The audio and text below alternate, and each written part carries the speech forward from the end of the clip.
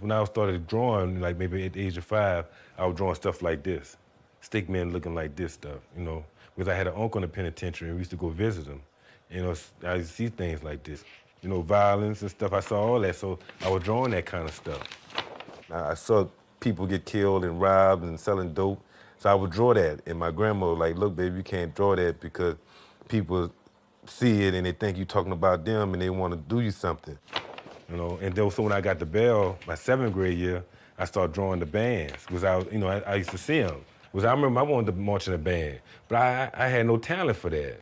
The band director told me, Mr. Richardson, he said, look, Bruce, it's either this. Either you go flunk this class or you go get out of this class. You know, I figured if I couldn't play in the band, you know, at least I could try to show people about our band. I wanted to be a part of that respect and that power and that dignity. They want love. People want love. Anybody want love. And if they can't find love in the right place, they go get it in the wrong place. And that wrong place might take them somewhere where they don't want to be. I have like 10 cousins, you know, in the penitentiary. And that's it, man. That's my circle.